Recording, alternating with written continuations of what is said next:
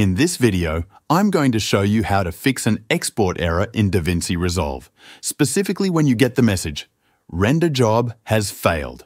The fusion composition on the current frame or clip could not be processed successfully."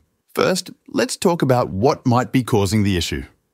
Most of the time, this error happens due to a problem with a fusion composition in your timeline. But don't worry, there's a simple way to bypass this.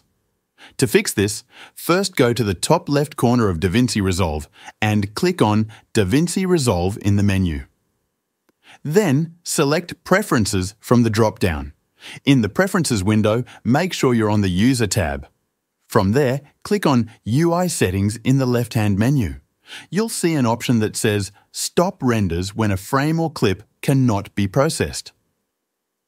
Uncheck this box. By doing this, you're telling DaVinci Resolve to continue rendering even if there's an issue with a specific frame or clip rather than stopping the entire render.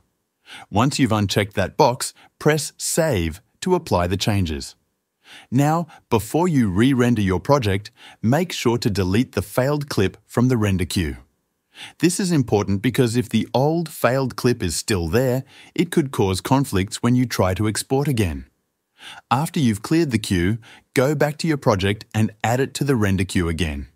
Then, click Render All to start the export process. At this point, your project should render successfully without any errors. And that's it. Your export error is fixed. Thanks for watching.